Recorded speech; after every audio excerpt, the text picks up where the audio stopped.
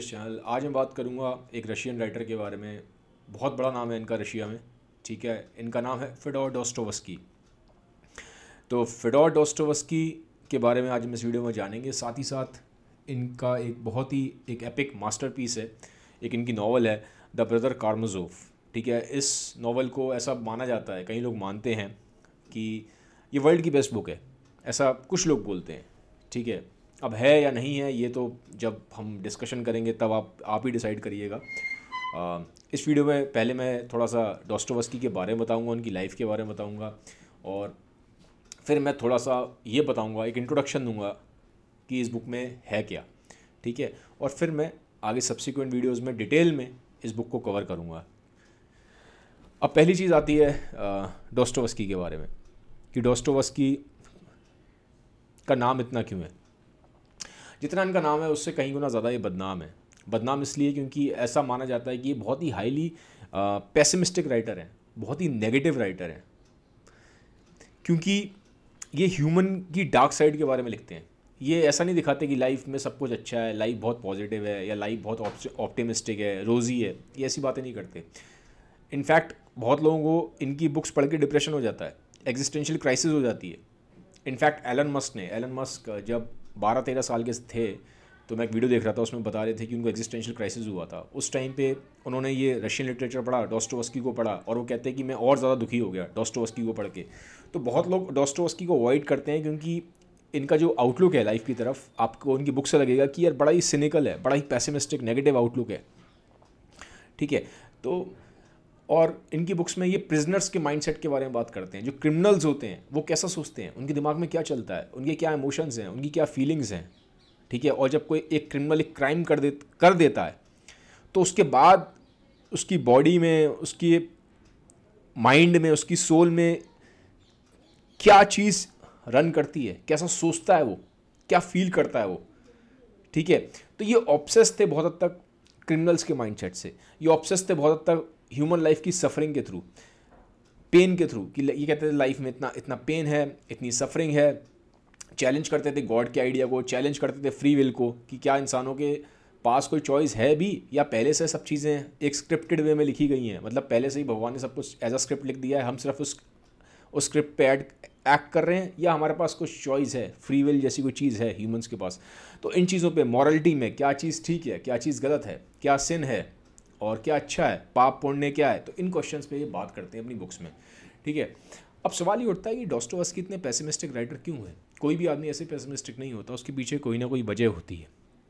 देखो, वजह की अगर मैं बात करूँ तो ये काफ़ी ना रिबेलियस थे, स्टार्टिंग से ही रिबेलियस थे, और थोड़ा तो इनके अंदर एक, मैं बोलूँगा एक इंसैनिटी का कंपोनेंट था, क्योंकि जब ये 18 साल के थे, इनके फादर की डेथ हो गई, तब से इनको एपिलेप्सी के अटैक्स पड़ते थे, ठीक है। तो ये भी बोला जाता है कि अपने फादर से ही इन्होंने डिप्रेशन और एपिलेप्सी को इनहेरिट किया था।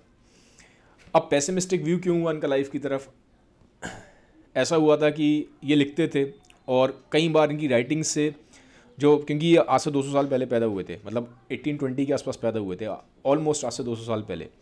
तो उस टाइम पे रशिया में जो राजा था, उसको लगा कि जो डोस्टोवस्की की राइटिंग्स है वो उसके अगेंस्ट जा रही हैं। तो राजा ने इनको, और ऐसे इनके जैसे जो बहुत सारे रिबेलियस राइटर्स थे, जो एग्जिस्टिंग जो रजीम था उसके अगेंस्ट लिखते थे, उनको ना सज़ा दे दी।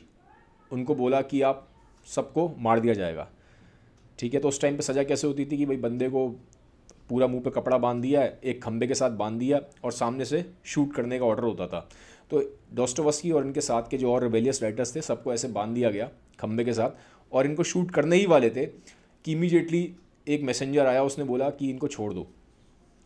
इनकी सज़ा माफ़ कर दी, राजा ने सज़ा माफ़ कर दी। ज़ार का उस टाइम पे वो था, वहाँ पे रूल था रशिया में, इनकी सज़ा माफ़ कर दी गई है, और इनको 4 साल जेल में जाना पड़ेगा साइबेरिया में।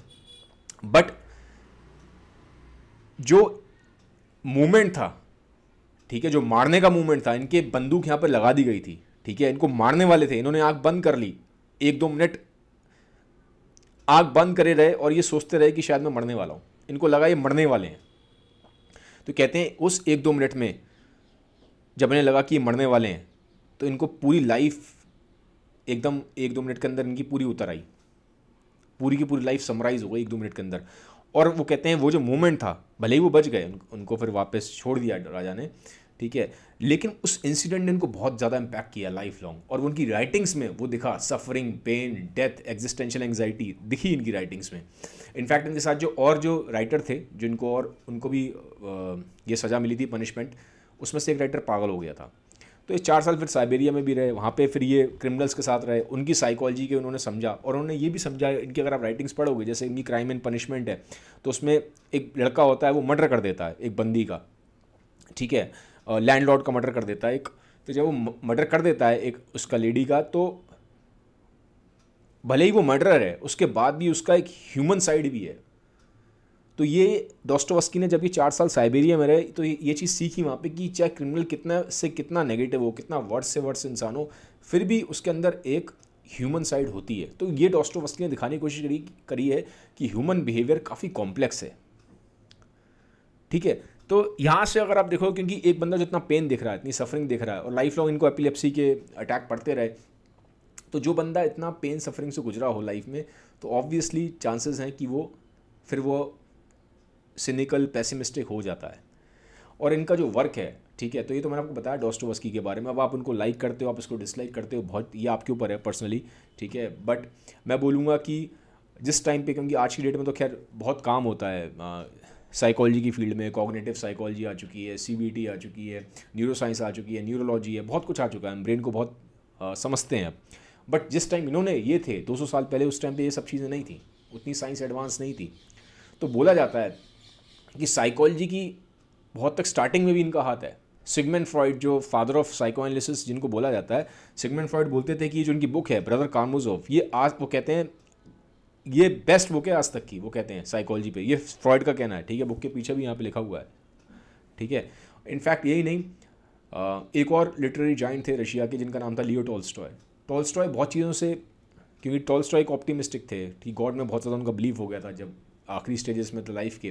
तो टॉल्स्टॉय कहते थे कि भले ही मैं डॉस्टोवस्की से एग्री नहीं करता, बट डॉस्टोवस्की फिर भी मुझे बहुत ज़्यादा इम्पैक्ट करता है मरने से पहले, ठीक है। वो ब्रदर कारामाज़ोव, ये वाली जो किताब है, अपने पास रख के सोते थे और उसको बार बार पढ़ते थे टॉल्स्टॉय, इतना इम्पैक्ट था। इनफैक्ट स्टालिन जो रशिया के लीडर थे, पुतिन जो अभी के प्रेसिडेंट हैं, वो कहते हैं कि ब्रदर कारामाज़ोव बेस्ट नॉवल है जो मैंने आज तक पढ़ी है, ठीक है। तो इतने बड़े बड़े लोगों ने इस बुक की तारीफ़ करी है, और डॉस्टोवस्की का जो इन्फ्लुएंस है वो बहुत लोगों पे रहा है, चाहे फ्रेडरिक नीत्शे हो, चाहे आप अवार्ड नोबेल प्राइज़ विनर आप सात्रे को उठा लो, या आप किसी भी सेंस में अगर आप उठाते हो, चाहे आप वर्जीनिया वुल्फ को उठा लो, तो जो बड़े बड़े लोग हैं उन सब पे बहुत सारे नोबेल प्राइज़ विनर्स हैं जो आज की डेट में नोबेल प्राइज़ विनर जीता है, वो सब डॉस्टोवस्की की बहुत ज़्यादा तारीफ़ करते हैं। कहते हैं जो ह्यूमन इनसाइट, जो ह्यूमन नेचर, जो डार्क साइड है ह्यूमंस की, जितनी इनसाइट डॉस्टोवस्की ने प्रोवाइड करी है, शायद ही किसी राइटर ने प्रोवाइड करी होगी, ठीक है। तो अगर आप समझना चाहते हैं ह्यूमन माइंड को और एक ऐसी साइड को ह्यूमैनिटी की जो सामने नहीं आती बट वो काम करती है हर टाइम, तो इसके लिए आपको डॉस्टोवस्की को पढ़ना चाहिए, ठीक है। तो अब मैं थोड़ा सा आपको ब्रदर कारामाज़ोव के बारे में हल्का सा एक इंट्रोडक्शन दूंगा कि ये बुक किसके ऊपर है, ठीक है। फिर आगे सब्सिक्वेंट वीडियोस में हम डिटेल में बात करेंगे इस बुक के बारे में। अब ये जो बुक है, ये डॉस्टोवस्की की लास्ट बुक है। इससे पहले उन्होंने बहुत अच्छी बुक्स लिखी हुई हैं, जैसे कि नोट्स फ्रॉम अंडरग्राउंड, उसको बोला जाता है कि एग्जिस्टेंशियलिज्म जो स्कूल ऑफ एक फ़िलासफ़ी है, वेस्टर्न फ़िलासफ़ी, उसकी स्टार्टिंग नोट्स फ्रॉम अंडरग्राउंड से हुई है। और क्राइम एंड पनिशमेंट, ये ऑलरेडी काफ़ी इन बुक्स के थ्रू ये बहुत ज़्यादा फेमस हो चुके थे ऑलरेडी रशिया में, ठीक है। फेमस तो बहुत ज़्यादा थे, मतलब इतने फेमस थे कि जब इनकी डेथ हुई थी तो 60,000 लोग उस टाइम इनके फ्यूनरल में आए थे। मतलब ये बहुत बड़ा अचीवमेंट है आज से अराउंड 150-200 साल पहले कि कोई एक राइटर की डेथ होती है और 60,000 के आसपास लोग उनके फ्यूनरल को अटेंड करते हैं, ठीक है।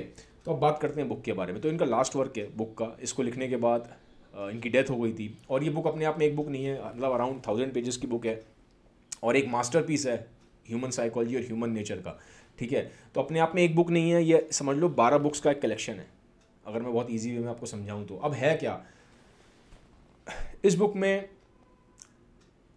3 कैरेक्टर हैं मेन, ठीक है। और बहुत हद तक बोला जाता है कि जो 3 कैरेक्टर हैं ये खुद डॉस्टोवस्की हैं, कुछ हिस्सा डॉस्टोवस्की का तीनों कैरेक्टर में आपको मिलेगा।